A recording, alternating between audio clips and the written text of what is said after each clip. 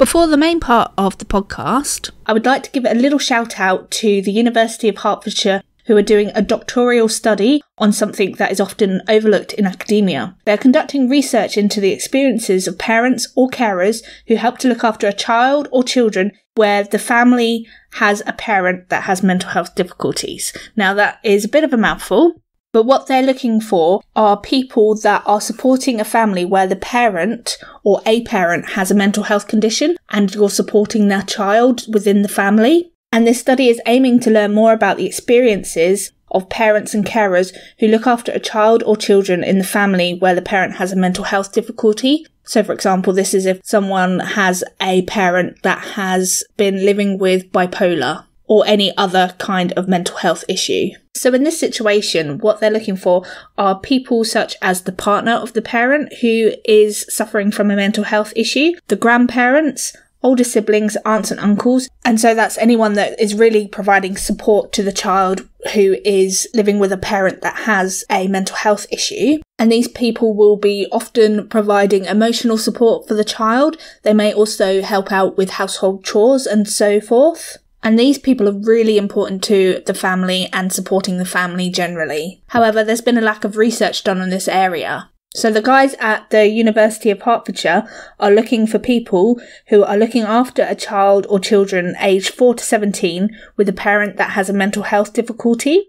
So this could be officially diagnosed or it could not be. So it doesn't really matter if it's diagnosed or not. Participants are expected or should be willing to take part in an interview with the researcher to talk about your experiences. And what will happen is that it will go into the larger study for the researchers to find out more about how your support is impacting the family and yourself. If you are willing to help out in this research, you will be asked to take part in an hour-long interview, and this interview and its location is generally flexible depending on your individual needs. And if you are nowhere near Hertfordshire, they can do the interview via Skype with you. So if there's anyone out there that's listening to this podcast and you think that you fit this criteria and you would like to find out more about how you can get involved with this research, all you need to do is send an email to r.bishop@hearts.ac.uk, or you can tweet at BeccaJBG. I will put all of this in the show notes for you so that if you are interested and would like to participate, you can easily find the information. I think that this piece of research will be invaluable to those that are looking after or helping out a family who has mental health issues ongoing, and you telling them your own personal experiences can help with them supporting other people who find themselves in the situation as well as yourself. So that was just a little bit of a shout out to this research study being conducted at the University of Hertfordshire by Becca. So good luck, Becca, in your recruitment of participants.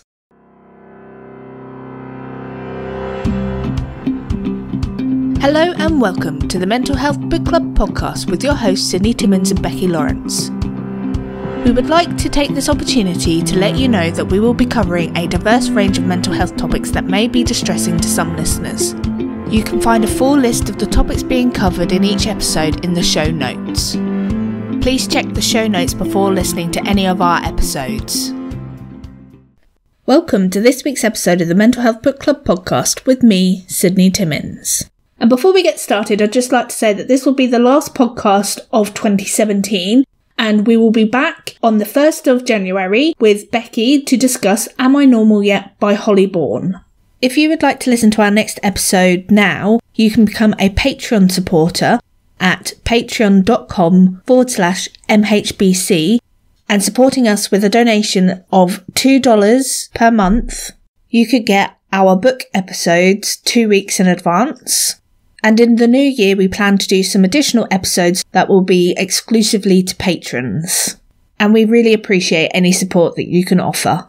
At this point, I would just like to remind listeners that I don't have any formal qualifications in psychology, so all of this information that I am telling you is from various sources on the internet, and I shall publish all of those into the blog post that will accompany this particular podcast. In this episode, I'm going to be doing a deep dive into acute stress disorder as a result of us reading Tiffany Golar's A Bitter Pill to Swallow. Whilst I was doing research for this particular podcast, I found out that The term ASD is also used for acute stress disorder as well as autism spectrum disorder, so I will try and use the full term rather than the acronym to try and avoid any confusion that you may have between the episodes that I've recorded.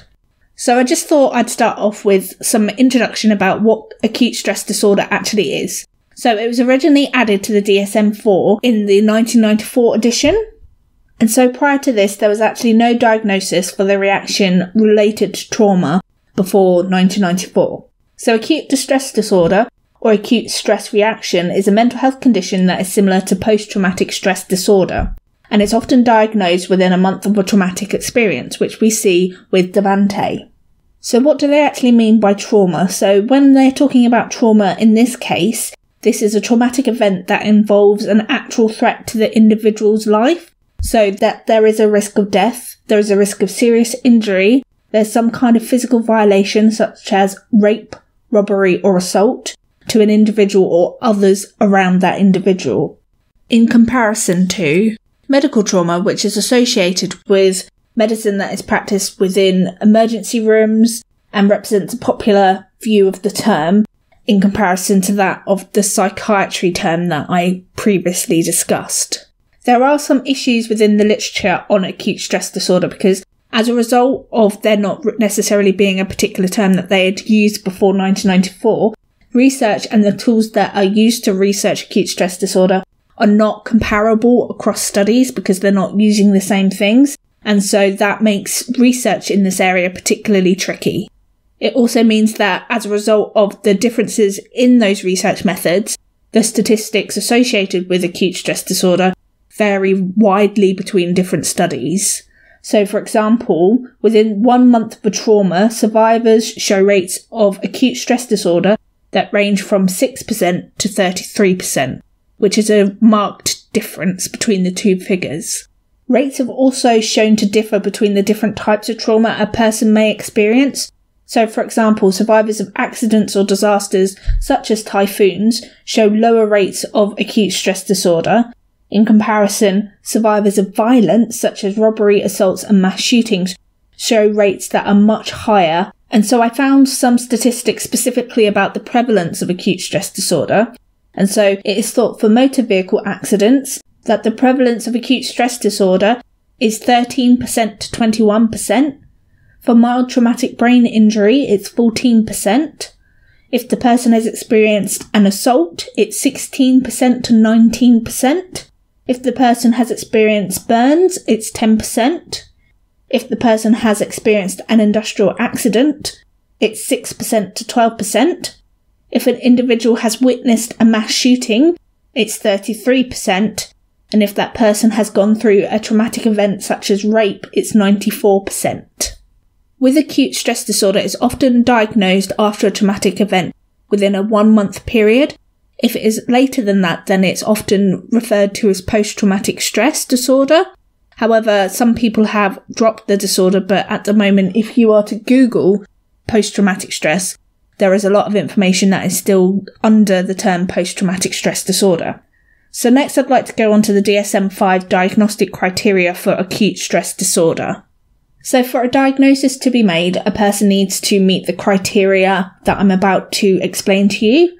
So part A, the person has an exposure to actual or threatened death, serious injury or sexual violation in one or more of the following ways. So these are the ways.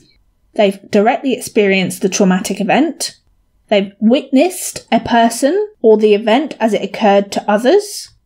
They have learnt that a traumatic event has occurred to a close friend or family member. There is a note here that in cases of actual or threatened by death of a family member or friend, the event must have been violent or accidental. Experiencing repeated or extreme exposure to aversive details of the traumatic event. So that includes first responders collecting human remains, police officers repeatedly exposed to details of child abuse. And there's another note here, this does not apply to exposure through electronic media, television, movies or pictures unless this exposure is work-related. Criteria B, presence of 9 or more of the following symptoms from any of the 5 categories of intrusion, negative mood, disassociation, avoidance and arousal, beginning or worsening after the traumatic event has occurred. So under intrusion symptoms, we have recurrent, involuntary and intrusive distressing memories of the traumatic event. So in children, repetitive play may occur in which themes or aspects of the traumatic event is exposed. Recurrent distressing dreams in which the content and or effect of the dream are related to the event. And again, note, in children older than 6, there may be frightening dreams without recognisable content. Dissociative reactions, e.g. flashbacks, in which the individual feels or acts as if the traumatic event is reoccurring.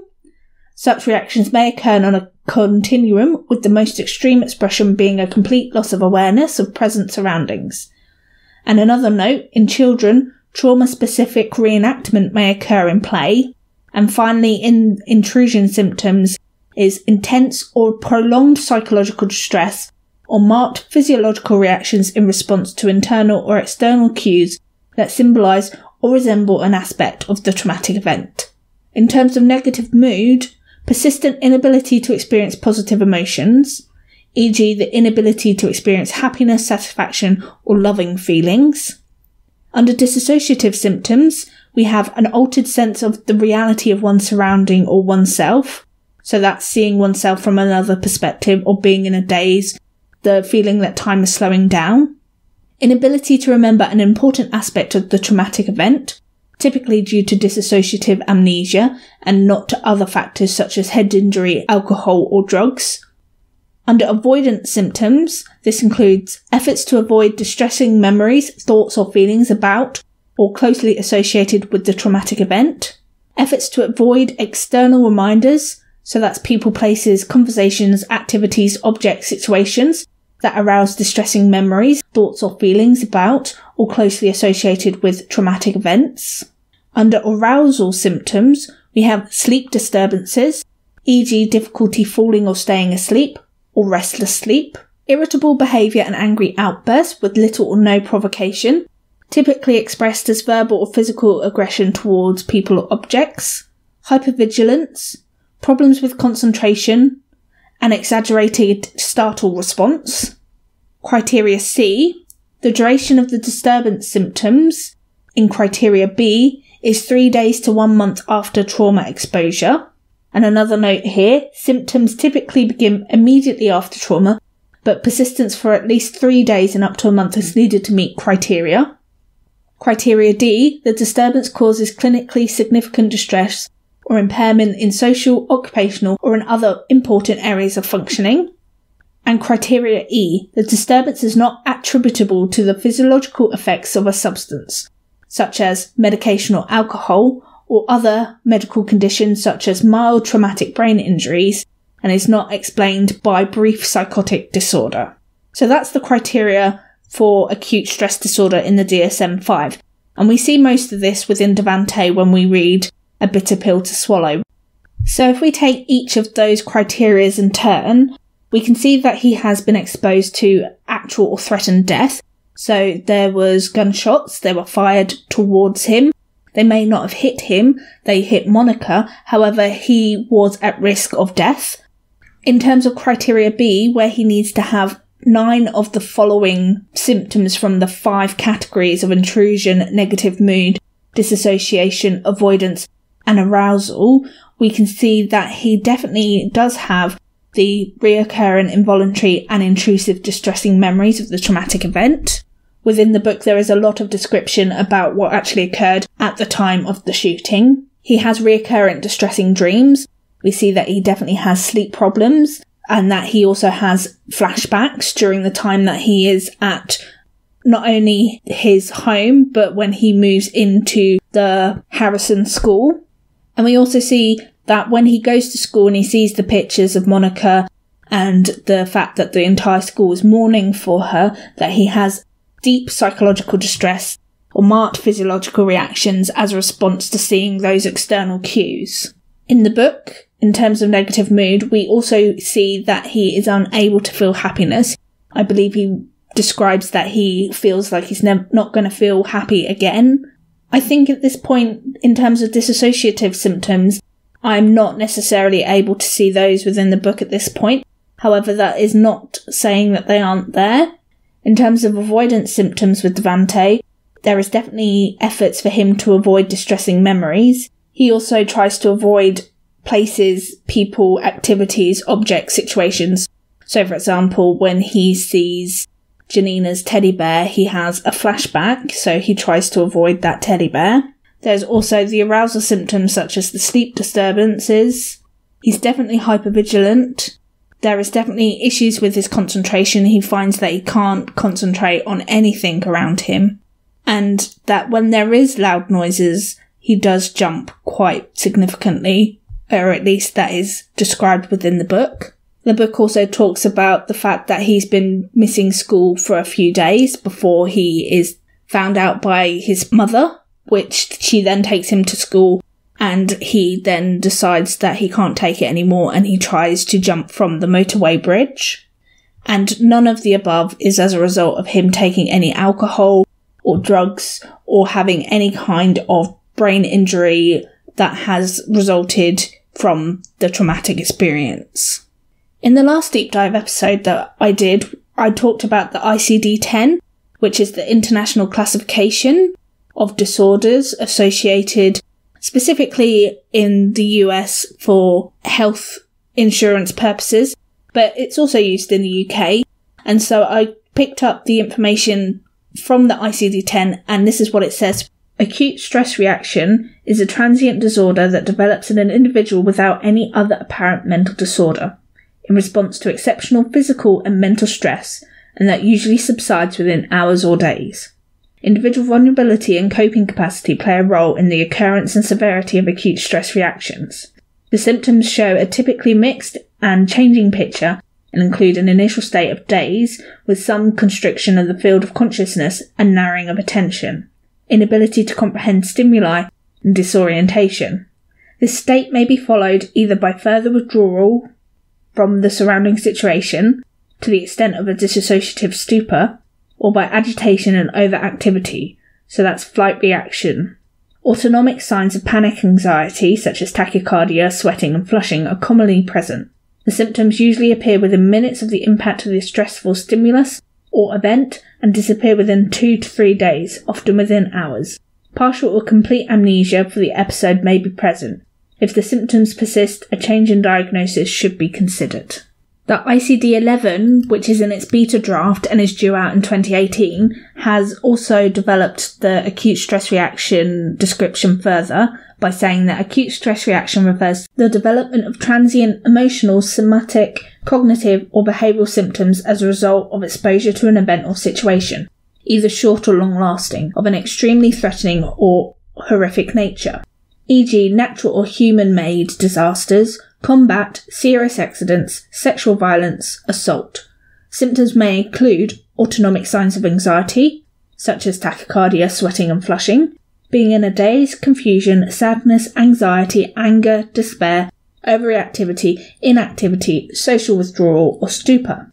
The response to the stressor is considered to be normal given the severity of the stressor, and usually begins to subside within a few days after the event, or following removal from the threatening situations. So this includes acute stress reaction, acute reaction to stress, and exclusions include post-traumatic stress disorder. If these kinds of symptoms persist for longer than the month period that we've discussed, then that is when a diagnosis of post-traumatic stress would be given to the individual suffering. So who is at risk of developing acute stress disorder, and what impacts the risk of acute stress disorder? So there are several factors that can play a role. One of those is having gone through other traumatic events already having had acute stress disorder or post-traumatic stress disorder, having had prior mental health problems, because that will impact the way that you deal with this particular trauma that you are experiencing, tending to have symptoms such as not knowing who you are or where you are when confronted with trauma, and a history of having dissociative symptoms during traumatic events prior to this incident. As opposed to medical trauma, which is often associated with trauma medicine, as a general rule, it is thought that the person that is exposed to the trauma, the more direct they are involved in it, the more risk that they have of being mentally harmed. So, for example, if the individual is caught in a school shooting, if they are the one that is shot, they will have more of a risk of developing acute stress disorder in comparison to the classmate that sees someone get shot. And that will also mean that that person is more at risk than a person who hears about the shooting from someone else, or happens to be in the school at the time of the shooting, but is away from the violence. Another example that I can provide is, say for example, you are in a car accident and you are the driver and you have been injured. You are more likely to suffer with acute stress disorder in comparison to someone who has witnessed the car accident and is a bystander to that particular traumatic event. So, what are the treatments for acute stress disorder? As discussed on other podcasts associated with psychology, there is cognitive behaviour therapy, and that has been shown to have a positive result on people suffering from acute stress disorder. Research shows that survivors who get CBT soon after going through a trauma are less likely to get post-traumatic stress disorder symptoms later on. A mental health care provider trained in treatment for trauma can judge whether CBT may be useful for that trauma survivor. So it's not necessarily useful for everyone who's gone through trauma. Another treatment for acute stress disorder is called psychological debriefing, or PD, and this sometimes has been used in the wake of traumatic events. However, there is little research to back its use for effectively treating acute stress disorder or post-traumatic stress disorder. It should also be noted that there are more severe trauma or reactions such as post-traumatic stress disorder that debriefing is not recommended for. So this is only recommended under certain situations. Other treatment include medication. So that's the selective serotonin reuptake inhibitors, so SSRIs, or benzodiazepines. Finally, I'd like to just talk quickly about the risks of developing PTSD or post-traumatic stress disorder as a result of suffering with acute stress disorder. So the diagnosis was established to identify those individuals who could eventually develop post-traumatic stress disorder. That was the whole point of them developing this particular term of acute stress disorder. Those that do not get acute stress disorder can develop post-traumatic stress disorder later on, and that is usually between 4 to 13% of people who have suffered a traumatic event. In comparison, 80% of people that are diagnosed with acute stress disorder go on to develop PTSD.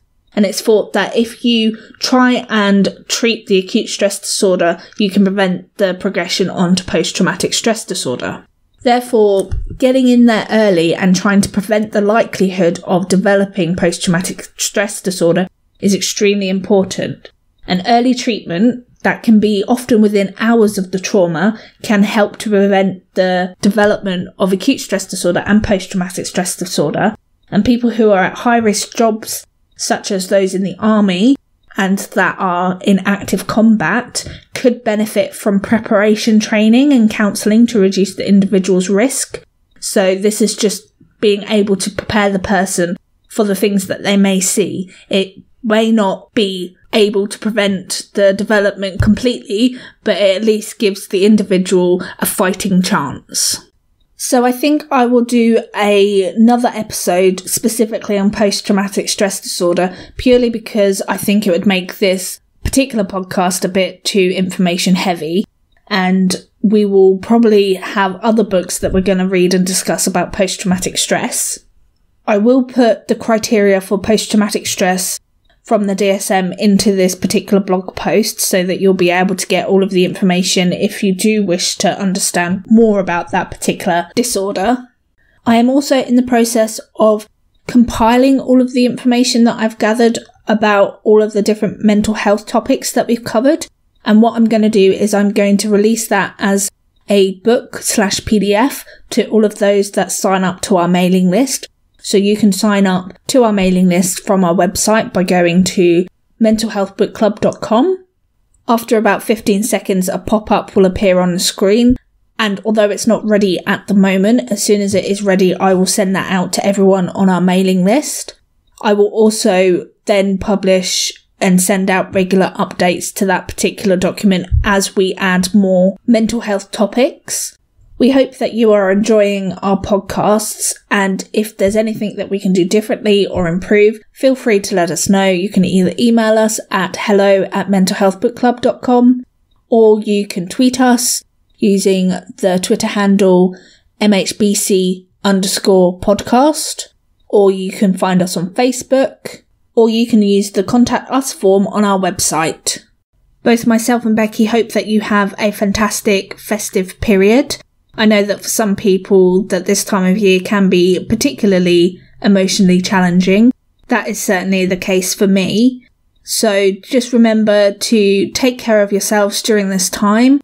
Don't beat yourselves up. Don't forget to do things that make you happy during this period. And remember, there is always help out there. Thanks for listening. Bye for now.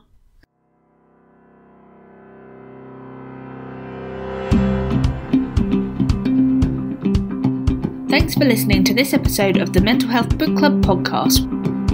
If you feel that you need additional support with your mental health, please call the Samaritans on 116-123, which is a 24-hour helpline. And if you need additional information about mental health issues, please visit Mind at mind.org.uk. Our next book will be Am I Normal Yet? By Holly Bourne. You can find out more by visiting our website, which is mentalhealthbookclub.com. We would really love to hear what you think about this podcast.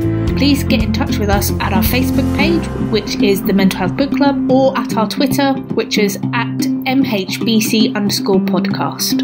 And if you like the podcast, please share it with your family and friends, and leave us a 5-star rating on iTunes or wherever you get your podcasts. You can further show your support by contributing to the Mental Health Book Club podcast at Patreon by visiting patreon.com/MHBC.